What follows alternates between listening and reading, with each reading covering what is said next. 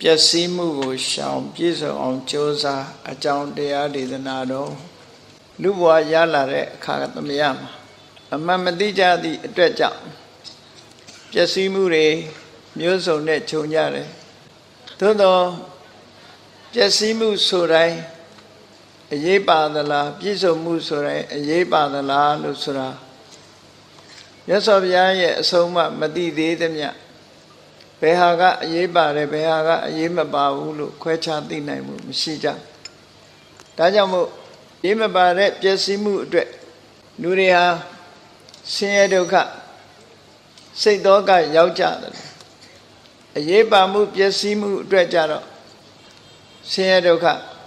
ရောက်တာမရှိဘူးသောကမဖြစ်ကြဘူးပူလောင်မှုတွေမဖြစ်ကြဘူးအရေးပါတဲ့ပြည့်စုံမှုနဲ့အရေးမပါတဲ့ပြည့်စုံမှုဆိုတာကွဲပြားခြားနားစွာမသိသည့်အတွက်ကြောင့်အရေးပါတဲ့ပြည့်စုံမှုတွေရအောင်ကြိုးစားအားထုတ်မဲ့အစားအရေးမပါတဲ့ပြည့်စုံမှုတွေကိုသာလည်းကြိုးစားအားထုတ်မိနေတတ်တယ်မိမိတို့ရဲ့ပြည့်စုံမှုဆိုတာဟာလောကလူသားတွေရဲ့အတွေးအရစာဝနေပြည့်စုံမှုနေထိုင်ပြည့်စုံမှုဆိုတဲ့ငွေကြေးဌာနပြည့်စုံမှုဆိုတဲ့ဒီပြည့်စုံမှုတွေကိုသာအလေးထားပြီးတော့နေ့စဉ်နဲ့အမျှအချိန်တွေကိုသုံးချပြီးတော့နေကြတယ်အဲ့ဒီပြည့်စုံမှုကိုသာလည်းတကယ်အရေးပါတဲ့ပြည့်စုံမှုကြီးတစ်ခုအနေထားအဖြစ်တွေးဆကြံစီပြီးတော့တသက်တာဒီပြည့်စုံမှုရအောင်ကြိုးပမ်းအားထုတ်နေကြတယ်အဲ့ဒီလိုကြိုးပမ်းအားထုတ်မှုတွေဟာနောက်ဆုံးတစ်ချိန်ရောက်လာတဲ့အခါကျတော့အရေးပါတဲ့ပြည့်စုံမှုမျိုးမဟုတ်သည့်အတွက်ကြောင့်မျှော်မှန်းသလောက်မှန်းချက်နဲ့နှမ်းတွဲမကိုက်ဘူးဆိုတာလို့မျှော်မှန်းတဲ့အတိုင်းဖြစ်မလားလို့သိတဲ့အခါကျတော့နောက်ကျသွားတယ်ဒါကြောင့်မို့ဘုရားမြတ်စွာရဲ့အဆုံးအမကိုသိရှိနားလည်ထားကြပြီးတော့ပျက်စီးမှုတွေဆိုတာအရေးပါတဲ့ပျက်စီးမှုတွေမရှိအောင်ရှောင်ရှားနိုင်ဖို့အရေးပါတဲ့ပြည့်စုံမှုတွေရရှိအောင်ကြိုးစားအားထုတ်ဖို့လို့ဆိုတယ်ပျက်စီးမှုနဲ့ပြည့်စုံမှုဒီနှစ်ခုကွဲကွဲပြားပြားခြားခြားနားနားဘယ်အရာကဘယ်ပျက်စီးမှုကအရေးမပါဘူးဘယ်ပျက်စီးမှုကြတော့အရေးကြီးတယ်အရေးပါတယ်ဘယ်ပြည့်စုံမှုကအရေးမပါဘူးဘယ်ပြည့်စုံမှုကအရေးပါတယ်ဆိုတာကိုသိရှိနားလည်ပြီးတဲ့အခါအရေးပါမဲ့ပြည့်စုံမှုအတွက်ဦးစားပေးပြီးအချိန်ပေးပြီးဆောင်ရွက်လုပ်ကိုင်ကြရမှာဖြစ်တယ်ပျက်စီးမှုနဲ့ကြုံလာလို့ရှိရင်လည်းအရေးမပါတဲ့ပျက်စီးမှုအတွက်ပူပန်သောကရောက်နေမဲ့အစားအရေးပါတဲ့ပျက်စီးမှုမျိုးမကြုံရအောင်ကြိုးစားအားထုတ်ကြရမှာဖြစ်တယ်ဆိုပါတော့ပျက်စီးမှုနဲ့ပတ်သက်လာတဲ့အခါမှာလောကမှာကြုံတွေ့ကြရတဲ့အရာစီးပွားပျက်စီးမှုဆိုတာလဲကြုံတွေ့ကြဆွေတွေမျိုးတွေပျက်စီးမှုဆိုတာလဲကြုံတွေ့ကြကျမ်းမာရေးချွေရင်ပျက်စီးမှုဆိုတာလဲကြုံတွေ့ရသို့တယ်အဲ့ဒီပျက်စီးမှုတွေရဲ့အတိုင်းအတာဟာအကန့်အသတ်ရှိပြီးတော့တကယ်တော့သိပြီးတော့အရေးကြီးတဲ့ပျက်စီးမှုတွေမဟုတ်ဘူးလောကလူသားတွေတခါမဟုတ်တခါကြုံနိုင်တဲ့အရာမျိုးတွေသာဖြစ်တယ်ဒါကြောင့်မို့အဲ့ဒီလိုပျက်စီးမှုတွေကြုံလာတဲ့အခါမှာအရေးကြီးစိတ်သောကရောက်เสียမလို့စိတ်သောကရောက်เสียမလို့ဘူးတတိတရားရှေ့ထားပြီးတော့တတိတမစင်ညနဲ့အသင့်တဲ့နှလုံးသွင်းပြီးတော့နေထိုင်လို့ရှိရင်မိမိအတွက်နောက်ထပ်ဆုံးရှုံးစရာအကြောင်းမရှိဘူးလို့ဒီလိုဆိုလို့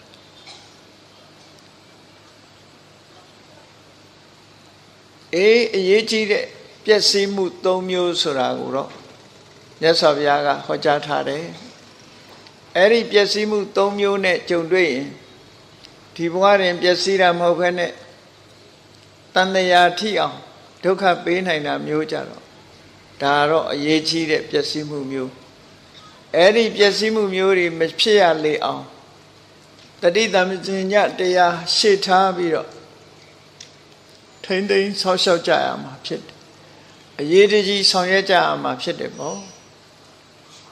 အဲ့ဒီပျက်စီးမှု၃မျိုးဆိုတာကိုမြတ်စွာဘုရားက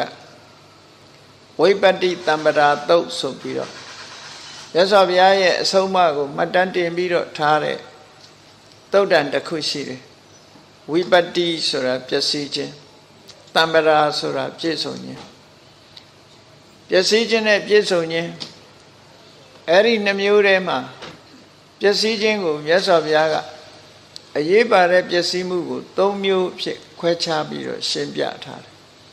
အဲ့ဒီပျက်စီးမှုတွေမကြုံအောင်ဘုန်းကြီးတို့တွေစ조사အထောက်ဒီပျက်စီးမှုတွေနဲ့မကြုံတွေ့အောင်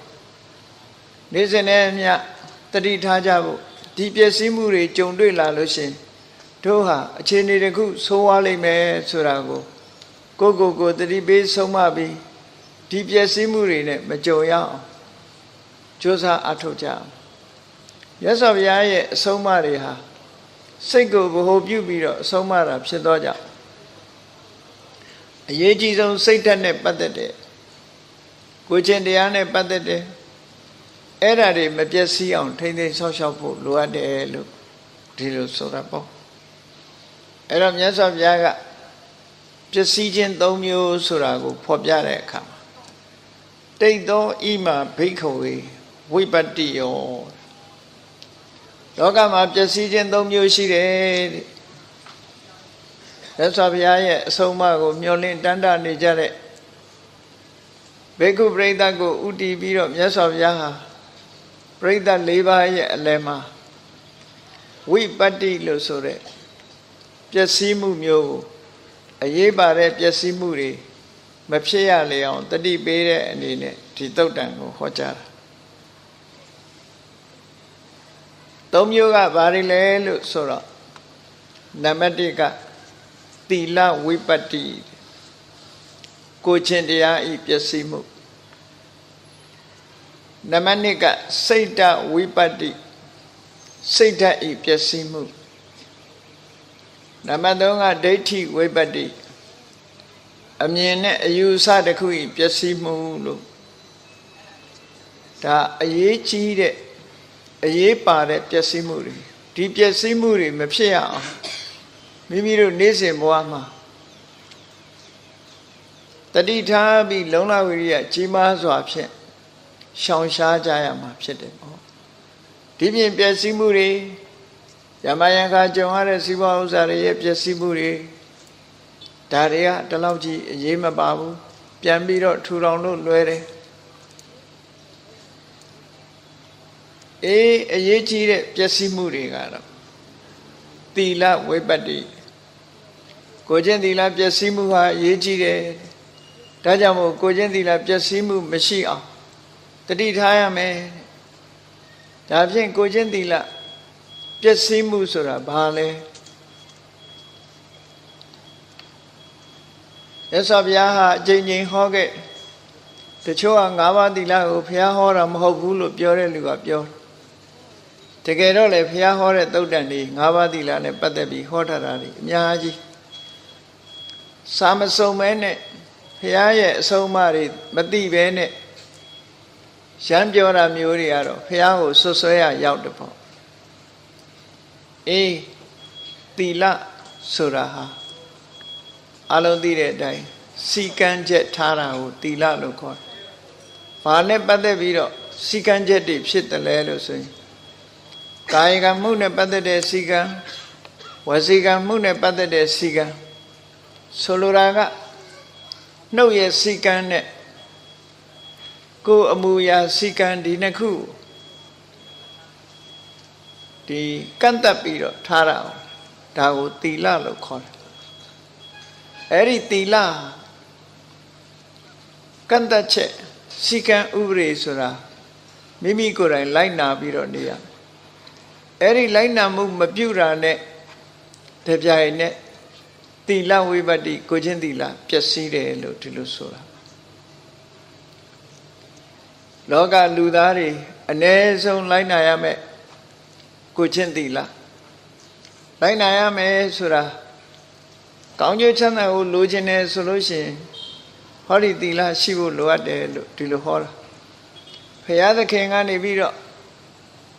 ပြည့်ညတ်လို့လိုက်နာရတဲ့အနေအထားမျိုးမဟုတ်ဘူးရသော်ဘုရားကဆောင်ရံနဲ့ရှောင်ရံဒီနှစ်ခုကိုခွဲခြားပြီးတော့ဟောတာဘုရားပြည့်ညတ်လို့ဆောင်ရံဖြစ်တာလည်းမဟုတ်ဘူးဘုရားပြည့်ညတ်လို့ရှောင်ရံဖြစ်တာလည်းမဟုတ်ဘူးလောကသဘာဝကိုစဉ်းစားကြည့်မိဆိုတာဘသူကိုင်းကိုင်းပူမှာပဲလောင်မှာပဲအစိတ်ဆိုတာကိုဘသူစားစားထိုအစိတ်ရဲ့အကျိုးဆက်ကိုခံရမှာပဲအေးမတည့်တဲ့အရာတွေလှုပ်လို့ရှိရင်ထိုမတည့်တဲ့အရာရဲ့ထိခိုက်နစ်နာစေမှုကိုလူတိုင်းဟာခံကြရထို့တူပဲ၅ပါးသီလဆိုတာဘာသာနဲ့လည်းမဆိုင်ဘူးလူမျိုးနဲ့လည်းမဆိုင်ဘူးအမျိုးသားအမျိုးသမီးနဲ့လည်းမဆိုင်ဘူးလှုပ်ဆောင်ဒီရှောင်ရင်အကျိုးမရှောင်ရင်အပြစ်ပဲဒီလိုဆိုလို့တယ်ရှောင်နိုင်ရင်အကျိုးရမယ်မရှောင်နိုင်ရင်အပြစ်ရဥပမာမယ်မတည့်တဲ့အစာစားတယ်ဆိုတာလူမျိုးနဲ့လည်းမဆိုင်ဘူးဘာသာနဲ့လည်းမဆိုင်ဘူးနော်မတည့်တာစားလို့ရှိရင်လူတိုင်းဘယ်ပုဂ္ဂိုလ်ပဲဖြစ်ဖြစ်မတည့်တာစားရင်ထိုအစာရဲ့တုံ့ပြန်မှုကိုခံရမှာပဲပေါ့ဒီလိုဆိုလိုတာပေါ့သီလဆိုဒီမှာလည်းပဲလူတိုင်းလိုက်နာရမယ်လိုက်နာသင့်တဲ့အကျင့်တရားတွေကိုသီလလို့ဆိုတာဆိုလိုတာကအဓိကအချက်အားဖြင့်ပါတော့ပါဏာတိပါဒသူများအသက်တတ်ခြင်းမှရှောင်ရမယ်ပါဏာတိပါဒသူများအသက်ကိုမတတ်ခြင်းမှမရှောင်ဘူးလုဒ္ဓောလောဟိတပါဏိလို့ဆိုတဲ့အတိုင်းရက်ဆက်တယ်တရားရရဲ့အသက်ကိုတတ်တာရက်ဆက်တယ်ရဲဆက်တတ်တယ်လောဟိတပါဏိ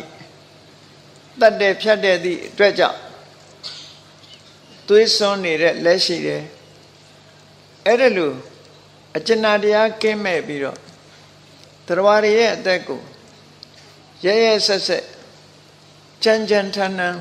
အကျဉ်းကင်းမဲ့စွာတတ်တဲ့ပုဂ္ဂိုလ်ဟာဘာလဲဆိုရင်ရှောင်ရမယ့်ဟာကိုမရှောင်သည့်အတွက်ကြောင့်ကိုချင်းသီလတစ်ခုကိုဖောက်ပြတာဖြစ်သောကြောင့်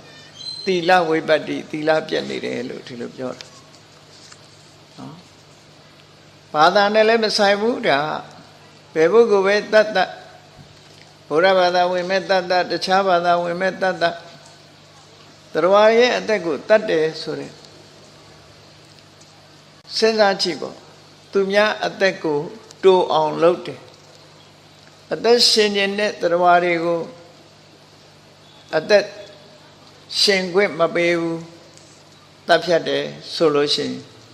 သူ့ရဲ့ reaction ကဘာလာမလဲလို့ဆိုရင်မိမိကိုတုံ့ပြန်လာတဲ့အခါမှာ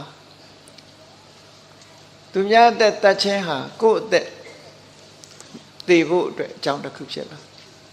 ကိုယ့်ကိုတတ်မဲ့ဖြတ်မဲ့လူပေါ်ခြင်းလဲပေါ်လာမယ်သို့မဟုတ်ဖြစ်လျာဘဝမှာအသက်တိုးမယ်ဆိုတဲ့အကျိုးဆက်တွေလည်းဖြစ်ပေါ်လာ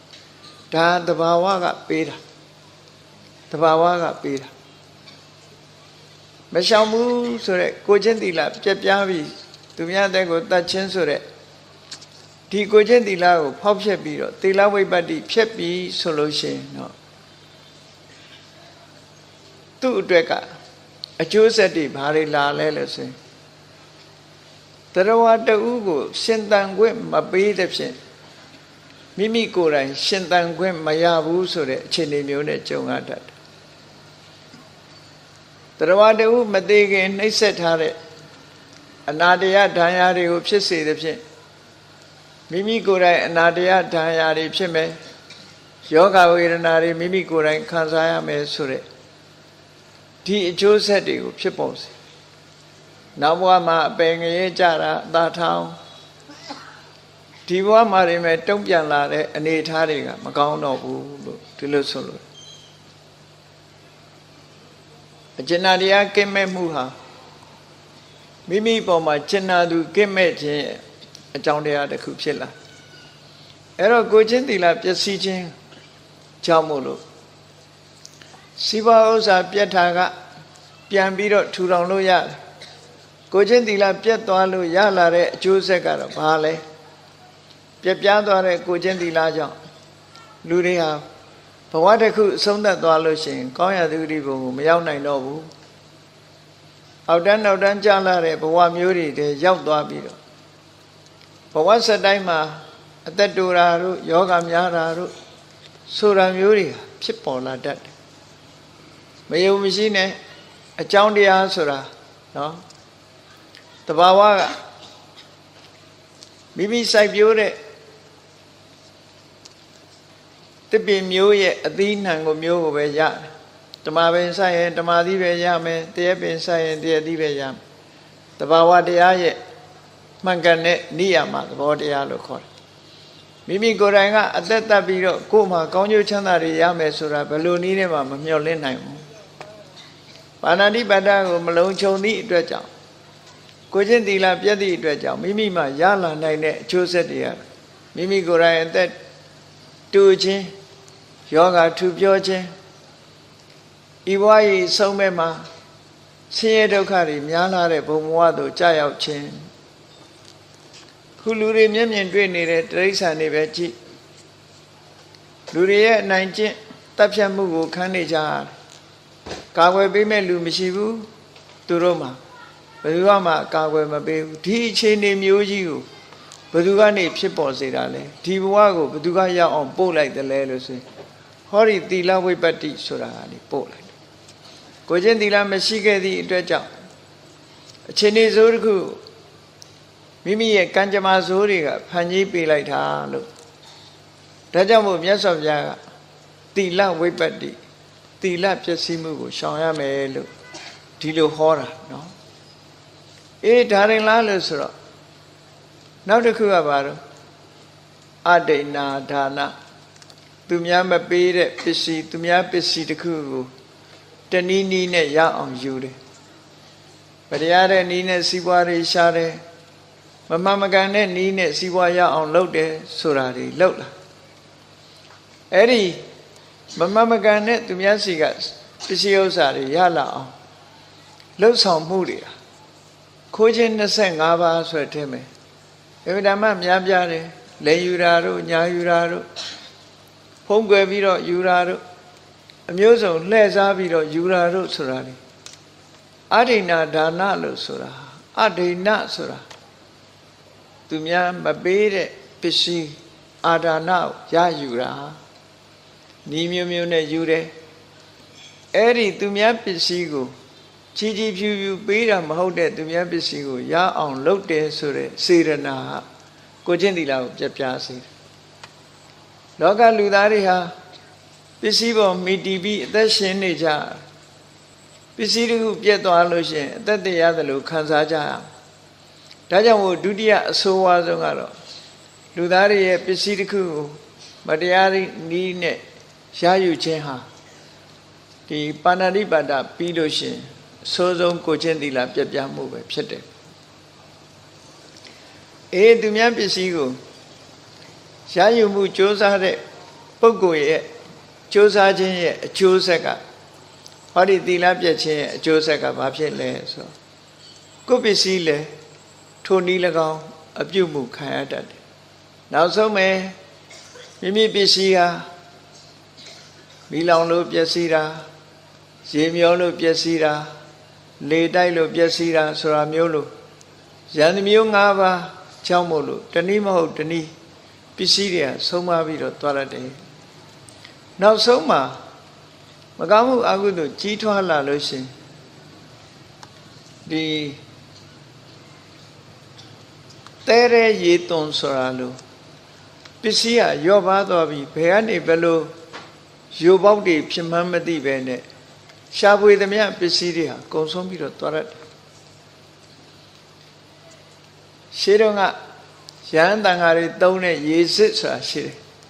ဓမ္မကရိုင်ရေစစ်လို့ခေါ်တယ်ခုခေတ်တော့မြင်မှုတဲ့လူတွေနဲသွားပြီဓမ္မကရိုင်ရေစစ်ဆိုတာယမယံခပရိက္ခရာဆိုင်တွေမှာလှုပ်ထားလေးရှိတယ်ဓာန်ကွက်ကလေးအပေါ်အပေါက်လေးဖောက်အောက်ကတော့မျက်နှာဝါကျဲကျဲအဲ့ဒီမျက်နှာဝါကျဲကျဲကိုပိတ်ကလေးချုပ်ထားတယ်ပိတ်ကလေးနဲ့ချုပ်ပြီးတော့မျက်နှာပြင်ကိုအုပ်ထား အုတ်ထားတဲ့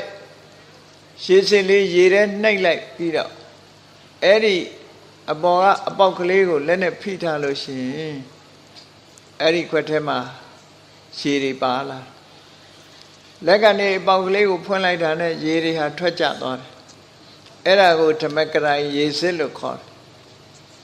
အဲ့ဒီဓမ္မကရိုင်ရေစစ်ကရေတွေဟာအပေါ်ကနေပြီးတော့အပေါက်ကလေးကိုပိတ်ထားတဲ့လက်ကိုဖယ်လိုက်တာနဲ့တပြိုင်နက်ဝေါကနေကျသွားတယ်ထဲထဲရှိတဲ့ရေဟာဇက်မှမကြအောင်ကုန်သွားတယ်အဲ့ဒါလိုပဲရှားပွေစုဆောင်းထားတဲ့ပစ္စည်းတွေဟာလဲဝေါကနေကုန်သွားတတ်တယ်တဲ့ဒါကြောင့်မို့အဒိဏဒါနမရှောင်ကျင်မှုလို့ဆိုတဲ့ကိုချင်းသီလပြည့်ပြားမှုဟာပါဏာတိပါဒပြီးရင်တော့အဆိုးဆုံးပဲလို့ဒီလိုသတ်မှတ်ပြီးတော့ဖော်ပြထားဒါကြောင့်မို့ကိုချင်းသီလပြည့်စုံမပြည့်ပြားစေရဘူးပစ္စည်းရေးနဲ့ပတ်သက်ပြီးတော့လဲကိုချင်းသီလမပြည့်ပြားစေရဒီပြည့်ပြားမှုဟာအရေးပါတဲ့ပြည့်ပြားမှုဖြစ်တယ်ပေါ့နောက်တစ်ခုကဘာလဲလို့ဆိုလို့ရှိရင်ကာမေတုမိစ္ဆာစာရာကာမကိစ္စတွေမှာလူတွေရဲ့ထုံတန်းစင်လာလူဥပဒေနဲ့ခွင့်ပြုထားတာတဲ့ကြော်လွန်ဖောက်ဖျက်ပြီးတော့လူစည်းကမ်းကိုဖောက်ဖျက်ပြီးလူတွေရဲ့ဂုဏ်သိက္ခာကင်းမဲ့တဲ့ကာမဂုဏ်ကိစ္စတွေကိုဆောင်ရွက်ပြီးဆိုရင်တော့ကာမေတုမိစ္ဆာစာရာမရွင်ကာမကိစ္စမှားယွင်းမှုကိစ္စအဲ့ဒါဟာလိုက်နာရမှာမလိုက်နာဘူးကာမကိစ္စတွေမှားယွင်းတယ်လို့ဆိုလို့ရှိရင်ကိုချင်းသီလပျက်စီးမှုဖြစ်တယ်အဲ့ဒီကိုချင်းသီလပျက်စီးတဲ့ပုဂ္ဂိုလ်ဟာဖြစ်လျက်ဘဝမှာလူမုံများခြင်းလူစင်မမင်ခြင်းဆိုတာတွေကြုံတွေ့ကြတာလူစင်မမီတဲ့ပုဂ္ဂိုလ်တွေဖြစ်လာတတ်တယ်တဲ့လူမုံများခံရတဲ့ပုဂ္ဂိုလ်တွေဖြစ်တာအဲ့ဒါမျိုးတွေဖြစ်လာမှာဆိုလို့အပေငရဲကိုလည်းကြားရောက်တတ်စေတယ်ဒါကြောင့်မို့သီလဝိပတ္တိဒီကိုချင်းသီလကိုလည်းပြည့်စုံအောင်လုပ်ကြမပြည့်စုံလို့ပျက်စီးပြီဆိုလို့ရှိရင်တော့အခြေအနေတစ်ခုဆိုးဝါးမှုမိမိတဏ္ဍာမှာဖြစ်စေနိုင်တယ်ဟောနောက်တစ်ခုကတော့မုသဝါဒလို့ခေါ်တယ်မုသဝါဒဆိုတာဟာအမှန်ကိုသိလျက်နဲ့အမှားကိုပြောဆိုမှုတမင်္ဂလာအမှားကိုပြောဆိုအဲ့ဒီအမှားကိုပြောဆိုခြင်းဖြင့်တစ်ဖက်သားရဲ့အကျိုးစီးပွားတွေကိုပြတ်အောင်လုပ်တာလို့ဒီလိုဆိုတယ်အပျော်အပြက်ပြောတဲ့မုသဝါဒနဲ့တစ်ဖက်သားအကျိုးစီးပွားပြတ်အောင်ပြောတဲ့မုသဝါဒမတူတတ်ဘူးပေါ့သို့တော်လည်းမုသဝါဒအမှန်မပြောဘူးဆိုတာမှန်သမျှဟာမပြောသင့်တဲ့အရာတစ်ခုပဲဖြစ်တယ်မြတ်စွာဘုရားကဆုံးမတယ်ရေစရာလုပ်ပြီးတောင်မှလိမ်ပြီးတော့မပြောနဲ့မုသဝါဒကိုရှောင်နိုင်အောင်ကြိုးစားကိုယ်နှုတ်ကထွက်ပြီဆိုရင်အမှန်ကိုပဲပြောမယ်မပြောချင်ဒီတိုင်းနေပြောပြီဆိုရင်အမှန်ကိုပဲပြောလို့ဒီလိုဆိုတာပေါ့မပြောပဲနေတာနဲ့ဒီဘာမှအပြစ်မရှိသေးဘူးပြောသင့်ပြီဆိုတဲ့အချိန်မှာပြောပြီဆိုရင်တော့အမှန်ပြောဖို့လို့သို့သောမိမိပြောလိုက်တဲ့စကားတစ်ခုဟာမှားနေမှန်းသိရတဲ့နဲ့အမှန်လုပ်ပြီးတော့တစ်ဖက်သားနေနာဆုံးရှုံးသွားအောင်လုပ်ထားကြတော့မုသဝါဒကိုချင်းသီလပြပြားစေတတ်တဲ့အရာတစ်ခုဖြစ်သွားတယ်ကိုချင်းသီလပြပြားအောင်ပြပြားတဲ့ကျွလွန်မှုဟာဒီဘဝမှာဆိုရင်မုသဝါဒပြောတတ်တဲ့ပုဂ္ဂိုလ်ရဲ့စကားကိုဘယ်သူမှမယုံဘူးဒါလက်တွေ့ဘဝမှာလိန်တဲ့ပုဂ္ဂိုလ်ရဲ့စကားကိုလူမယုံဘူးနောက်ဆုံးမှာသူ့ရဲ့အကျိုးဆက်အနေနဲ့ဘာတွေဖြစ်တတ်တုံးဆို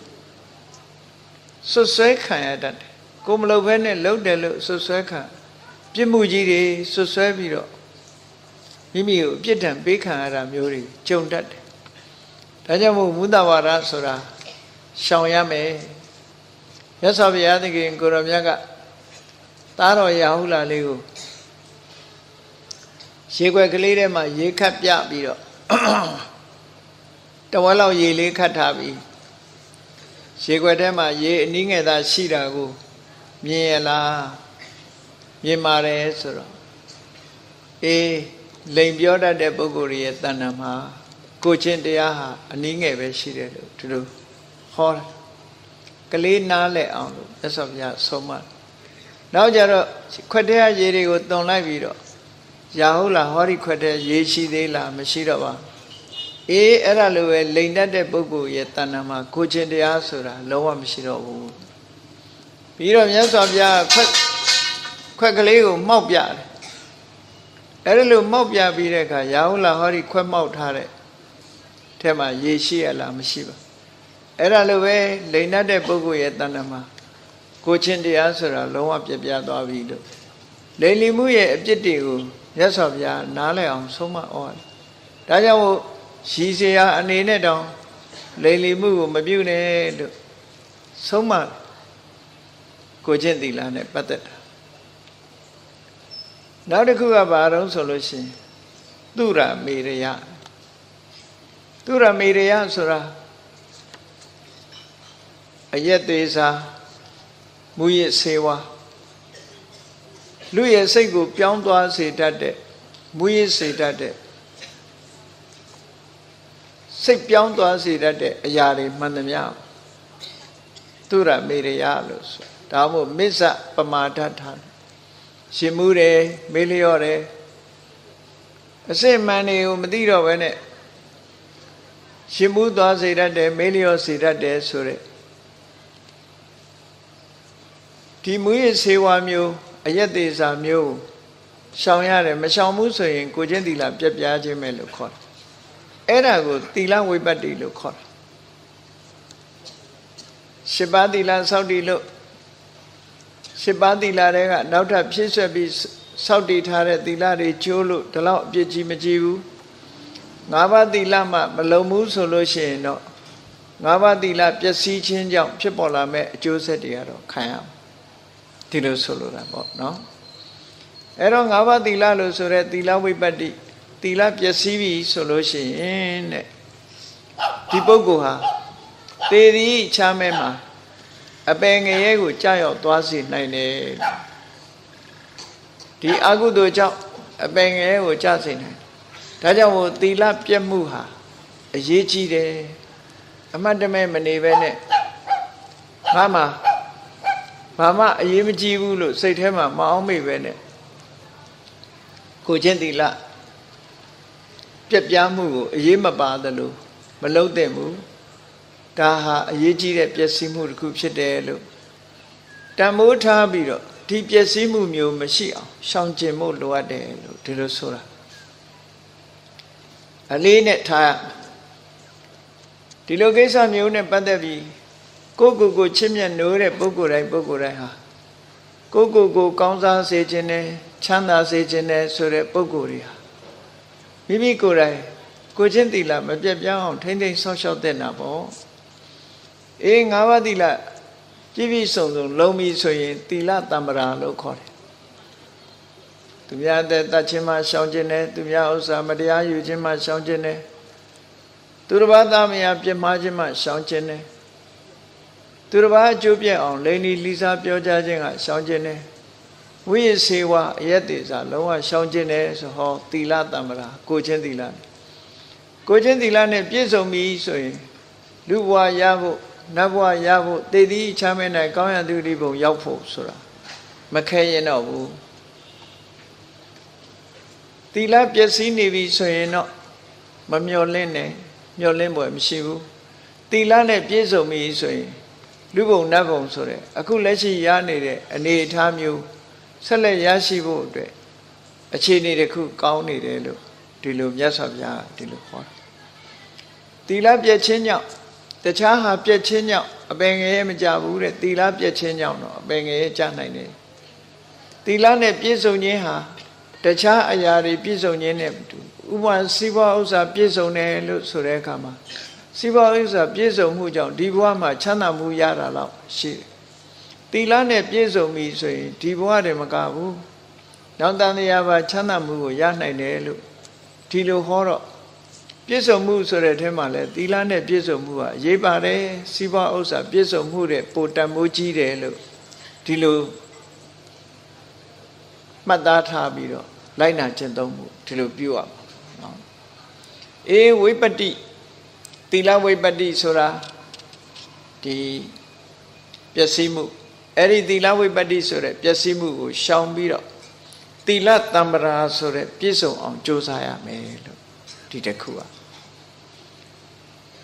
နောက်တစ်ခုကျတော့စိတ်တဝိပတ္တိနဲ့စိတ်တတမ္ပရာစိတ်တဝိပတ္တိဆိုတာစိတ်ဓာတ်ပျက်စီးမှုစိတ်ဓာတ်ပျက်စီးမှုဆိုတာမြတ်စွာဘုရားဘာကိုပြောတာလဲတမန်အဖြစ်ကြည့်မယ်ဆိုရင်စိတ်ဓာတ်ပျက်စီးတယ်ဆိုတာစိတ်ဆင်းရဲနေတာတို့စိတ်ဓာတ်တွေကျနေတာတို့နော်မလုံးချင်မကိုင်းခြင်းဖြစ်နေတာတို့မကြိုးစားခြင်းတွေဖြစ်နေတာတို့ဒီလိုဟာတွေကိုစိတ်ဓာတ်ကျတယ်လို့ဒီလိုဆိုကြမြတ်စွာဘုရားရဲ့စိတ်ပျက်စီးမှုဆိုတာဘာကိုပြောတာတုံးလို့ဆိုသူများပစ္စည်းကိုမှရခြင်းနဲ့အဘိဓါဆိုတဲ့တရားတွေလွှမ်းမိုးနေမှုဟာစိတ်ဓာတ်ပျက်စီးမှုလို့ခေါ်တယ်တစ်ဖက်သားပျက်စီးသွားစေခြင်းနဲ့ဒေါသတွေလွှမ်းမိုးနေမှုဟာစိတ်ဓာတ်ပျက်စီးမှုလို့ခေါ်တယ်လောဘတမန်လောဘမျိုးမဟုတ်ဘူးသူများပစ္စည်းကိုမှရခြင်းနဲ့လောဘဒေါသကလည်းတမန်ဒေါသမျိုးမဟုတ်ဘူးသူများကိုပျက်စီးသွားစေလိုတဲ့ဒေါသအဲ့ဒီလောဘဒေါသနှစ်ခုဟာစိတ်ဓာတ်ကိုပျက်စီးစေတတ်တဲ့အရာတွေဖြစ်လို့မြတ်စွာဘုရားကစိတ်တဝိပတ္တိလို့ဟောတယ်အဲ့ဒီစိတ်တဝိပတ္တိနဲ့ကြုံပြီဆိုလို့ရှိရင်စိတ်ဓာတ်ပျက်စီးနေတဲ့ပုဂ္ဂိုလ်တယောက်ဟာဤဘဝရဲ့ချမ်းမဲမှာအပင်ငရဲကိုကြာရောက်သွားနိုင်တယ်စိတ်ဓာတ်ပျက်စီးနေတဲ့ပုဂ္ဂိုလ်ဒါကြောင့်မို့လို့စိတ်ဓာတ်ပျက်စီးမှုမရှိအောင်ဘုန်းကြီးတို့တွေရှောင်ကြရမှာဖြစ်တယ်ကိုယ်ဆင်ញင်သုံးသပ်ကြည့်သူများပစ္စည်းကိုမှငါရခြင်းနဲ့လောဘငါမှရှိနေသလားတခြားပုဂ္ဂိုလ်တွေမိမိနဲ့အစင်မပြေတဲ့ပုဂ္ဂိုလ်တွေပျက်စီးသွားရင်ကောင်းမှာပဲဆိုတဲ့ဒေါသအတွေးတွေငါမှရှိနေသလားရှိလာရင်မရှိအောင်ကြိုးစားဖို့ဒီလိုဆိုလိုတာအဲ့ဒီလိုအဘိဓါနဲ့ဖြာပါဒဒီနှစ်ခုကိုစိတ်တဝိပတ္တိလို့မြတ်စွာဘုရားဒီလိုဟောတယ်စိတ်တတမ္ပရာဆိုတာကြတော့ဒါရဲ့စัจကျင်ပဲအပြန်အားဖြင့်ကြည့်ရသူများပစ္စည်းကိုကိုယ်ပစ္စည်းဖြစ်လို့မှုဆိုတဲ့လောဘဘယ်တော့မှမတွေးဘူးသူများပစ္စည်းကိုရခြင်းတဲ့စိတ်မျိုး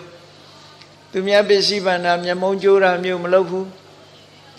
တစ်ဖက်သားဒီမိမိနဲ့အစင်မပြေတဲ့ပုဂ္ဂိုလ်ပဲဖြစ်စေတစ်ဖက်သားကိုပျက်စီးသွားပါစေဆိုတဲ့စိတ်ဓာတ်မျိုးမထားဘူးသူကံနဲ့သူနေတာငါနဲ့ဘာမှမဆိုင်ဘူးမိမိမခေါ်မပြောတာအကြောင်းမဟုတ်ဘူးဒီလူပျက်စီးသွားပါစေဆိုတဲ့ဒေါသနဲ့အတွေးမျိုးတွေမတွေးမိဖို့အရေးကြီးတယ်အဲ့ဒါလို့တွေးလို့ရှိရင်စိတ်ဓာတ်ပျက်စီးမှုလို့ခေါ်တယ်သူကံနဲ့သူနေတာငါသူ့ကိုမုန်းတီးเสียလည်းမလိုဘူးဆိုပြီးတော့လစ်လျူရှုဥပိ္ပခပြုထားနိုင်တယ်အဲ့ဒါလို့စိတ်တတမ္ပရာလို့တစ်ဖက်သားကိုပျက်စီးစေလိုမှုဆိုတာမထားဘဲနဲ့ကောင်းစားစေလိုတဲ့စိတ်ပဲထားတယ်အဲ့ဒါလို့မေတ္တာတရားကိုသာထားပြီးတော့လောဘကိုလည်းဖယ်ရှားတယ်ဒေါသကိုလည်းဖယ်ရှားတယ်မေတ္တာဘာဝနာပွားများပြီးတော့နေမယ်ဆိုလို့ရှိရင်မေတ္တာထပ်ထပ်လို့ရှိရင်စိတ်တတမ္ပရာလို့ခေါ်တယ်ကောင်းမြတ်တဲ့စိတ်နဲ့ပြည့်စုံစိတ်တတမ္ပရာဆိုတဲ့ကောင်းမြတ်တဲ့စိတ်နဲ့ပြည့်စုံပြီဆိုတဲ့ပုဂ္ဂိုလ်တရားဟာဤဘဝရဲ့အခြားမဲမှာကောင်းရတိဂရိဘုံရောက်ဖို့သေချာတယ်တဲ့မြတ်စွာဘုရားကောင်းရတိဂရိဘုံရောက်တယ်ဒါကြောင့်မို့စိတ်ဓာတ်ပျက်စီးမှုကိုရှောင်ရမယ်စိတ်ဓာတ်နဲ့ပြည့်စုံမှုကိုကြိုးစားအားထုတ်ရမယ်လို့ဒီလိုဆိုတာဒါမြတ်စွာဘုရားရဲ့တရားတော်တွေဆိုတာလက်တွေ့ကျင့်သုံးမှုလိုအပ်တယ်ကိုယ့်ကိုယ်ဆန်းစစ်သီလဝိပတ္တိကိုကျင့်သီလပျက်စီးမှုရှိနေသလားရှိနေသေးရင်ငါပြင်မှပဲဒါအရေးကြီးတဲ့ပျက်စီးမှုဖြစ်တယ်ဆိုတာကိုယ့်ကိုယ်သတိထားပြီးတော့ရှောင်ကျင်မှုလိုအပ်တယ်ပေါ့အဲ့ဒီလိုမဟုတ်ဘဲနဲ့မရှောင်နိုင်ဘူးဆိုပြီးစင်ကြီးတွေပေးပြီးနေမယ်ဆိုလို့ရှိရင်ခံရမှာဘာလို့လဲဆိုရင်ကိုယ်ပဲခံရမှာပေါ့ဒီလိုဆိုတာချမ်းသာခြင်းပေမဲ့ချမ်းသာမှုကိုရဖို့ခက်သွားဒါကြောင့်မို့သီလဝိပတ္တိစိတ်တဝိပတ္တိဆိုတဲ့ပျက်စီးမှုတွေကို ရှောင်ပြီးတော့သီလတမ္ပရာစိတ်ဓာတ်တမ္ပရာလို့ဆိုတဲ့ပြည့်စုံမှုတွေရရှိအောင်ကြိုးစားအားထုတ်ရမယ်နောက်တစ်ခုဝိပတ္တိဆိုတာဒိဋ္ဌိဝိပတ္တိဒိဋ္ဌိတမ္ပရာပျက်စီးမှုကဒိဋ္ဌိဝိပတ္တိပြည့်စုံမှုကဒိဋ္ဌိတမ္ပရာဒိဋ္ဌိဆိုတာအမြင်ကိုပြောတာလူတွေမှာသူ့အမြင်ကိုယ်အမြင်ကိုယ်စီရှိကြတယ်အမြင်တွေအယူဆတွေမတူညီကြဘူးအေးလူဘဝရလာလို့ရှင်မှန်ကန်တဲ့အမြင်တစ်ခုမပြည့်ရွံ့အောင်ထိမ့်သိမ်းဆောက်ရှောက်ဖို့လိုအပ်တယ်ပေါ့ရမယကတွေးပြီးတော့နှလုံးသွင်းမကန်တဲ့အခါမှာလူတွေမှာမှားယွင်းတဲ့အမြင်တစ်ခုကိုဆွဲကင်သွားတတ်တယ်အဲ့ဒါဟာကြီးမားတဲ့အန္တရာယ်ကြီးတစ်ခုပဲအရေးကြီးတာပါလဲလို့ဆိုလို့ရှင်ဒိဋ္ဌိဝိပတ္တိဆိုတဲ့နေရာမှာကံတရားရဲ့အကျိုးကိုမရှိဘူးလို့ငြင်းကွယ်မှုဟာအရေးကြီးဆုံးအဆိုးဝါးဆုံးသောအယူဤပျက်စီးမှုလို့ဒီလိုဆိုလို့ဘယ်ဘာသာကိုယ်ွယ်ဘာသာတရားတွေထဲမှာဒီကံကံဤအကျိုးကိုလက်ခံယုံကြည်နေသေးတယ်ဆိုလို့ရှိရင်ကောင်းတဲ့ဘုံဘဝရောက်နိုင်သေးတယ်ကောင်းတဲ့ဘုံဘဝတွေရောက်နိုင်တယ်ကံကံဤအကျိုးကိုညှင်းပယ်ပြီဆိုတဲ့အချိန်မှာတော့ဒီပုဂ္ဂိုလ်ဟာကောင်းရသူဂတိဘုံကိုမရောက်နိုင်ဘူးမှားယွင်းတဲ့အမြင်မိစ္ဆာဒိဋ္ဌိလို့ဆိုသည်မှာတခြားတက္ကရာဒိဋ္ဌိစသည်ကိုပြောတာမျိုးမဟုတ်ဘဲနဲ့ကံတရားရဲ့အကျိုးကိုညှင်းပယ်တာဆိုပါစို့လူတွေတန်းနေဆိုတာဘာမှအကျိုးမရှိဘူးလက်ဆောင်ပစ္စည်းပေးတာဘာတစ်ခုမှအကျိုးမရှိဘူးလူမှုတမ်းမှုတွေမှန်သမျှပေးကမ်းစွန့်ကြဲမှုတွေမှန်သမျှဘာတစ်ခုမှအကျိုးမရှိဘူးကံတရားကိုလုပ်တဲ့ဒီကံတရားရဲ့အကျိုးတွေကိုလုံးဝလက်မခံမယုံကြည်ဘူးအဲ့ဒါလို့ကံရဲ့အကျိုးကိုမယုံကြည်တာသုက္ကတဒုက္ကတနံကမ္မနံဖလံဝိပါကောလို့ဆိုတယ်နတ္ထိသုက္ကတဒုက္ကတနံကမ္မနံဖလံဝိပါကောကုသိုလ်အကုသိုလ်ရဲ့အကျိုးဆိုတာမရှိဘူးလို့ညင်းပယ်ကုသိုလ်ကံရဲ့ကောင်းကျိုးချမ်းသာဆိုတာမရှိဘူးအကုသိုလ်လုပ်လို့ဆိုးကျိုးဆိုတာမရှိဘူးလို့ကံတရားရဲ့အကျိုးကိုအတိမတ်မပြုတ်တဲ့အမြင်မျိုးတွေဟာဒိဋ္ဌိဝိပတ္တိလို့ခေါ်တယ်နော်ဒိဋ္ဌိဝိပတ္တိလို့ခေါ်တယ်အမြင်ရဲ့ပျက်စီးမှုအဲ့ဒါပျက်စီးသွားပြီဆိုလို့ရှိရင်အမြင်ပျက်စီးသွားတဲ့ပုဂ္ဂိုလ်တယောက်ဟာသူ့ရဲ့လောက်ရတည်းရတယ်အဆိုးတွေဖြစ်လာတယ်မှားရင်းတဲ့အမြင်တစ်ခုကိုအခြေခံပြီးတော့လှုပ်ချင်တာလှုပ်လာပြီးတော့နောက်ဆုံးမှာမကောင်းတဲ့အကုသိုလ်တွေနဲ့လုံးလက်ခတ်ပြီးဒီပုဂ္ဂိုလ်တရားဟာဆိုးတဲ့ဘဝကိုရောက်ရှိပြီးတော့သွားနိုင်တယ်တဲ့ဒါကြောင့်မို့ကံကံ၏အကျိုးကိုညှင်းပယ်တယ်ဆိုတာဟာအမတန်မှအရေးကြီးတယ်ဒီခေတ်မှာပြောတဲ့ရုပ်ဝါဒ materialism ဆိုတာ materialist ရုပ်ဝါဒီသမားတွေဟာကံရဲ့အကျိုးတရားဆိုတာကိုမယုံကြည်ဘူးနော်နတ္ထိအယံလောကောဓမ္မလွန်ဘဝနေတဲ့ပုဂ္ဂိုလ်အတွက်ဒီလောကဆိုတာမရှိဘူးနတ္ထိပရောလောကောနောက်ဘဝဆိုတာမရှိဘူးသိရင်ပြီးတာပဲနောက်ဘဝကိုညှင်းပယ်တယ်နတ္ထိမာတာနတ္ထိပိတာအမေအဖေကိုအတိမမပြုဘူးအမေအဖေကိုအတိမမပြုသည့်အတွက်ကြောင့်အမေအဖေပေါ်မှာပြုစုခြင်းစော်ကားခြင်းဆိုတာတွေရဲ့အကျိုးအပြစ်ကိုအတိမမပြုဘူးနတ္ထိတတ္တဩပပတ္တိကသေပြီးတဲ့နောက်ပြန်မွေးတဲ့တရားမရှိဘူးသေပြီးရင်ပြီးတာပဲလို့လောကမှာကံတရားကိုလုံးဝမယုံကြည်ကံတရားရဲ့အကျိုးကိုလည်းလုံးဝမယုံကြည်ထိုဘဝဤဘဝဆိုတာကိုလည်းလုံးဝမယုံကြည်တဲ့ပုဂ္ဂိုလ်မျိုး materialist လို့ခေါ်ရုပ်ဝါဒီသမားအဲ့ဒါလို့ရုပ်သားလည်းအဓိကထားပြီးတော့မယုံကြည်တဲ့ပုဂ္ဂိုလ်မျိုးတွေအဲ့ဒါကိုဒိဋ္ဌိဝိပတ္တိအမြင်ရဲ့ပျက်စီးမှုလို့ဒီလိုခေါ်တယ်။ဘာဖြစ်လို့ အမြင်ရဲ့ပျက်စီးမှုလို့ခေါ်လဲလို့ဆိုသူက ကိုလှုပ်တာအပေါ်မှာကောင်းတာလှုပ်ဆိုးတာလှုပ်ယုံကြည်မှုမရှိဘူးလို့ဆိုတဲ့အခါမှာဘာဖြစ်လဲယုံကြည်မှုမရှိသည့်အတွက်ကြောင့်မယုံကြည်တာသာဖြစ်တယ်သူကလှုပ်မှာပဲလေတခုတော့သူလှုပ်အဲ့တော့ကုသိုလ်ကံကိုလည်းမယုံဘူးအကုသိုလ်ကံကိုလည်းမယုံဘူးကုသိုလ်ကံရဲ့ကောင်းကျိုးဆိုတာလည်းမယုံဘူးအကုသိုလ်ကံရဲ့ဆိုးကျိုးဆိုတာလည်းမယုံသည့်အတွက်ကြောင့်သူဘာလှုပ်ချင်တာတခုလှုပ်အဲ့တော့သူလှုပ်ချင်တဲ့အလုပ်ဒီကောင်းတဲ့အလုပ်ဖြစ်လာမှာမဟုတ်ဘူးလောကလူတွေဆိုတာမကောင်းတဲ့အလုပ်ကပို့ပြီးတော့လှုပ်လွယ်တဲ့အရာဖြစ်တယ်ကောင်းတဲ့အလုပ်တွေကိုလှုပ်ခဲတယ်ဒါကြောင့်မို့မကောင်းတဲ့အလုပ်တွေကိုလှုပ်လာအဲ့တော့သူ့ဘဝဟာနစ်နာသွားတယ်ကံကံရဲ့အကျိုးကိုမယုံကြည်ခြင်းဟာဘဝကိုနစ်နာမှုကိုရစေတယ်အကျိုးကိုမယုံကြည်သည့်အတွက်ကြောင့်နော်အကျိုးကိုညှင်းပယ်ထားသည့်အတွက်ကြောင့်လှုပ်ချင်ရလှုပ်တယ်ဆိုတာကောင်းတာကိုလှုပ်ချင်ခဲ့တယ်လူဆိုတာမကောင်းတာကိုပဲလှုပ်တယ်မကောင်းတာလှုပ်သည့်အတွက်ကြောင့်မကောင်းကျိုးတွေဟာသူ့တဏ္ဍာမှာစုပြုံကြရောက်လာနိုင်တယ်လို့ဒါကြောင့်မို့ဒီလိုကံကံ၏အကျိုးကိုညှင်းပယ်ခြင်းကို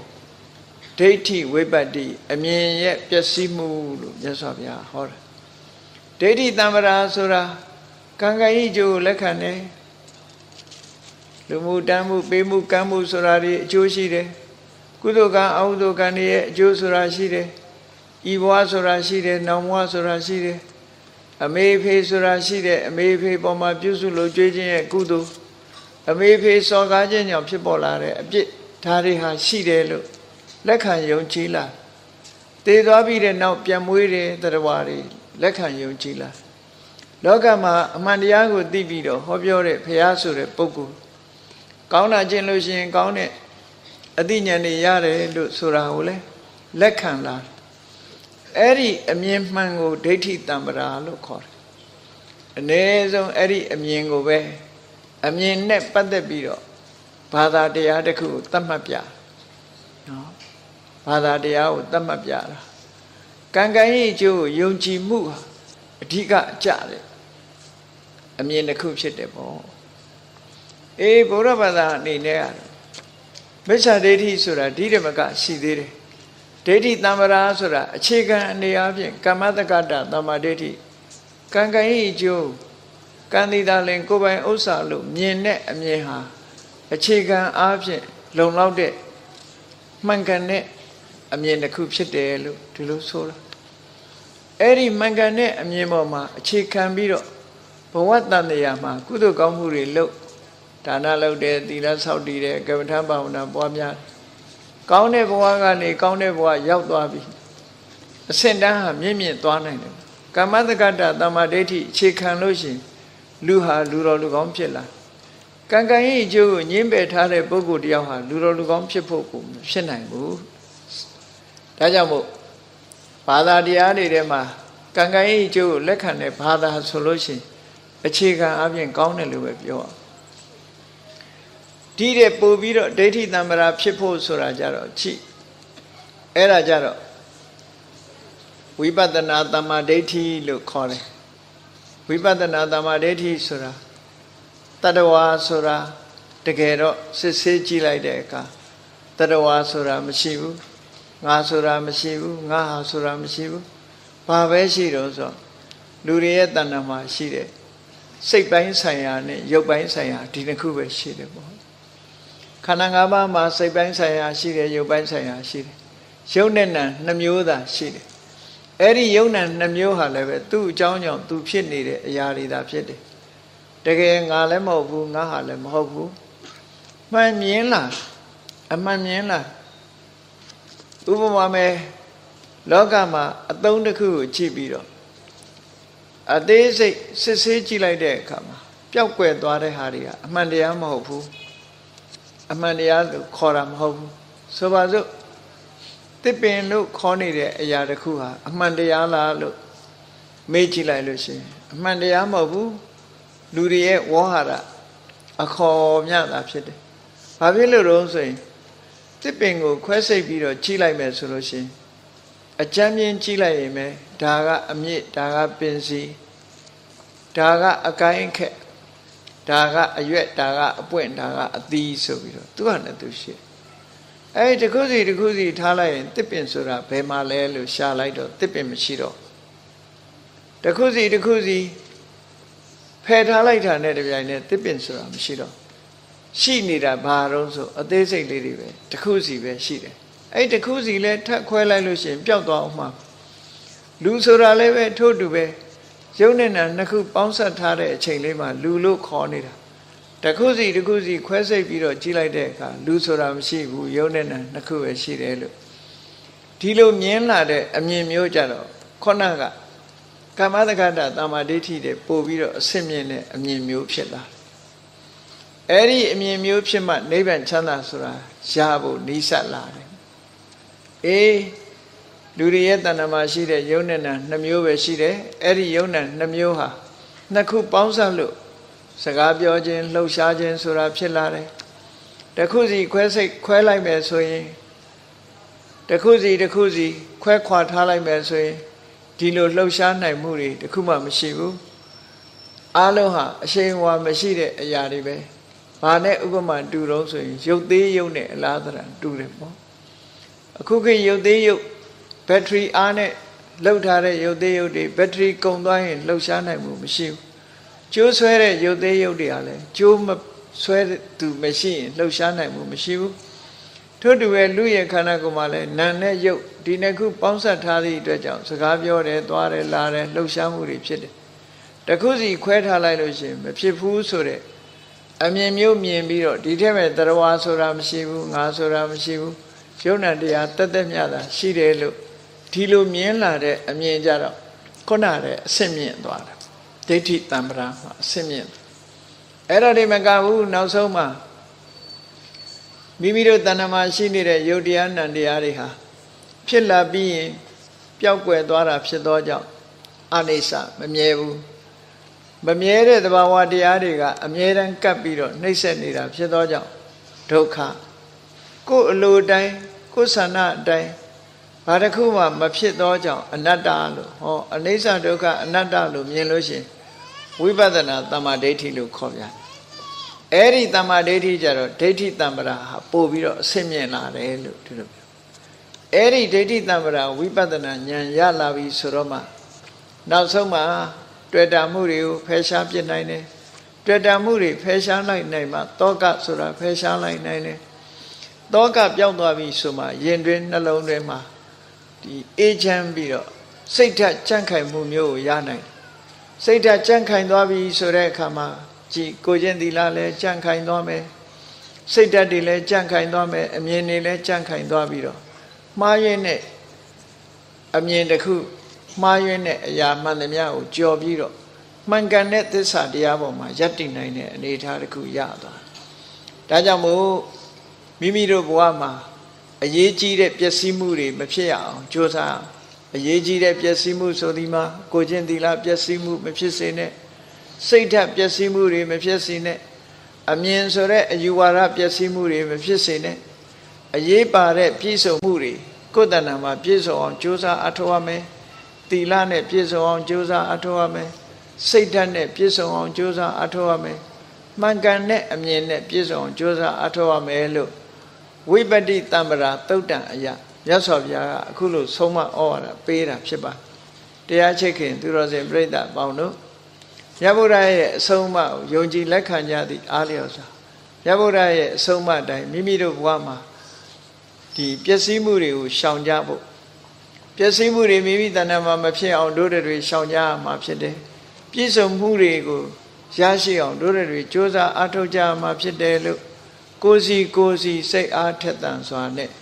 Yaburai, Soma, Dine, Lina, Chendon, Nanya, Pase, Gondari.